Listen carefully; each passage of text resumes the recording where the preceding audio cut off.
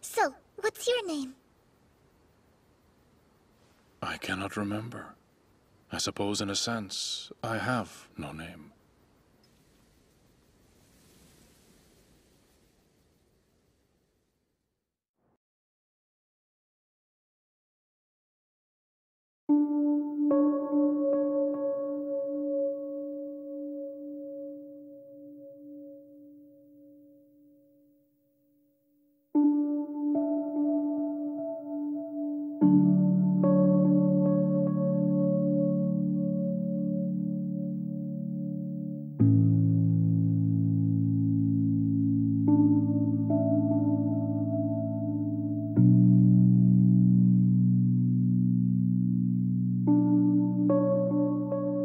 Totsukuni no Shoujo took me by surprise and reminded me about how a simple fantasy story can be all it takes to capture that feeling of something new. For the first time in a long while, this is a series that I had never heard about until recently.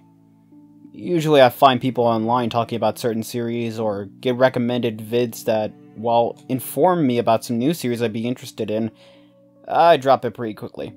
Hell, I've never seen anything from or about this series. At least with something like Katanagatari, I mistook it at first for an anime wallpaper, but only realizing that it was actually a series that I would eventually enjoy. So, how did I find this? Well, I was going through my anime list and this just caught my eye for some reason. So, I went into this 100% blind. I had no expectations, no thoughts on what this would be like, just nothing. And honestly, after watching it, this film, I have to say it is something that I do not regret coming into. Based on the 53-chapter series, Totsukuni no Shoujo is about two companions, a nameless outsider that is simply referred to as Teacher, and a little girl who he tends to by the name of Shiva. The story unravels the lost histories between the two in a world that neglects both of them. There's not a whole lot of world building in this, and most of the dialogue really isn't all too important, and the film itself doesn't really have any real big achievements to reach. Most stuff you would associate with fantasy stories, especially nowadays, are not really found here, at least not found in a similar manner. Rather, Totsukuni no Shoujo is a bittersweet yet very beautiful story that was a pleasant surprise to stumble across. And while the film doesn't have a whole lot to cling on to when comparing to other stories in the genre, its biggest strength, I'd argue, is what we see and what we hear. The film itself was animated by Studio Wit, most notably for their work on The Great Pretender, Ancient Magus Bride, and After the Rain, among other works. And it's easy to tell the people behind it gave their all. And before I go on, I actually did take a look at the manga afterwards, and did a bit of digging. Pretty much, this story does deviate in many ways story-wise from the original manga, and the film as well as a continuation of the OVA from 2019, which I did not see prior to this.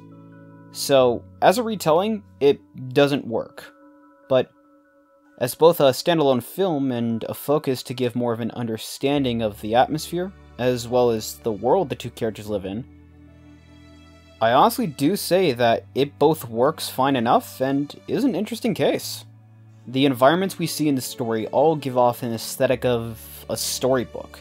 The characters are all animated with detail, frame by frame. The colors have a vibrancy to them, even when the palette is more muted. The music and sound design also helps sell the quiet, lonely atmosphere between the two leads, and speaking of the two leads, the actors go a long way with these characters. In the Japanese, they're played by Takahashi Rie and Fukuyama Jun, and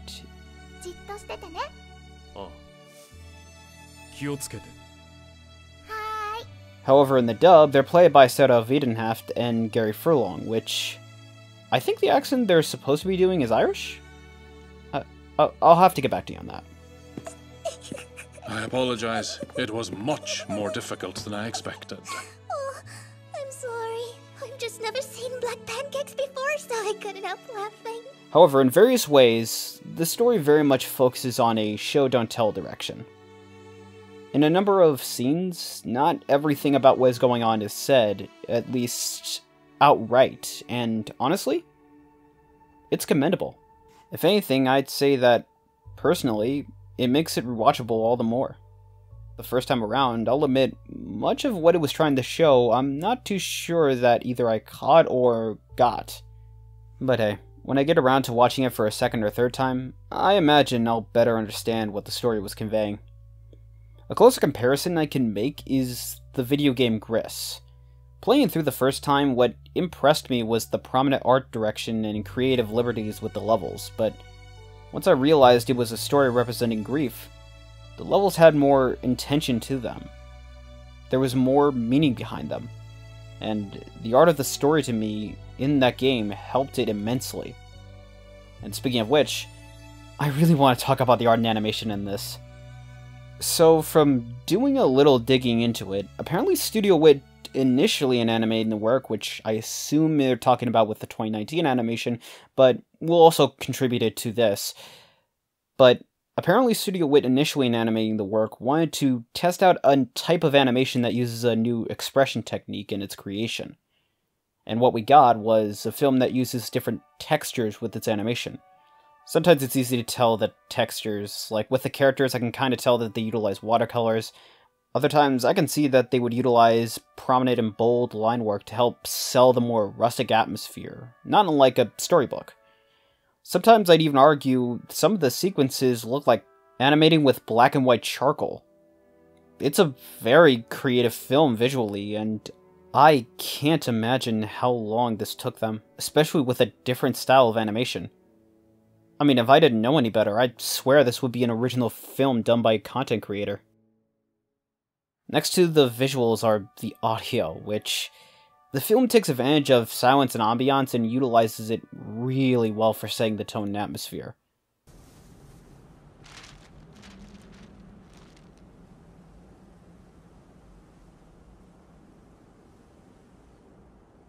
From a more mundane tone to a more morbid atmosphere, the music plays a major part as well. There's a simplicity to the music that just fits with this film. Excellent news. If you find anything interesting, do let me know. I will. As for the characters, while this film does deviate from the original story, their personalities are indeed kept in check.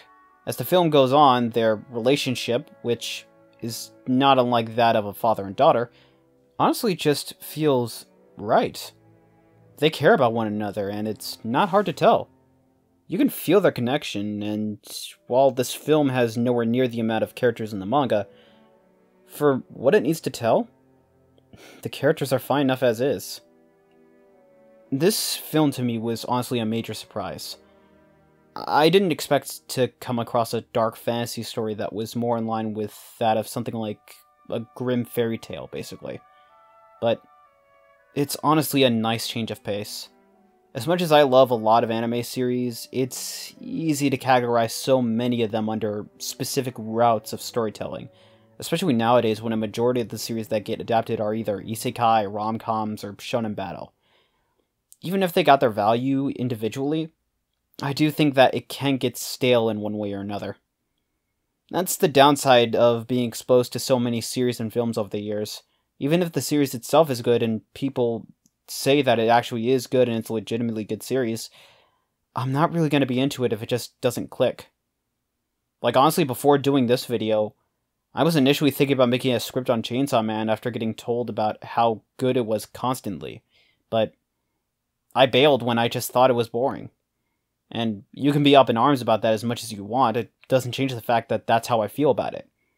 Totsukuni no Shoujo is just a nice change of pace for me right now. Do I think it's perfect? No, I doubt it's something for everyone, and I imagine me saying something like I didn't like Chainsaw Man is gonna push certain people's buttons in response to this, despite that. I mean, at the end of the day, if you're gonna take a look at what I discuss here or not, that's ultimately your call. Even though I make videos discussing and recommending different stuff to check out, I mean, I really don't care either way, because I'll just be enjoying what I want and going about my day. With this film, there's not a whole lot in the grand scheme of things, but honestly, I kind of feel like that's part of its appeal. It's bittersweet, morbid, yet a heartwarming story. The animation is absolutely remarkable, and the characters are few but memorable and interesting, and overall, it's a pretty balanced time. I don't know, maybe people disagree, maybe people don't care, but me personally, I think sometimes the simple beauty of a simple fantasy is all that I need.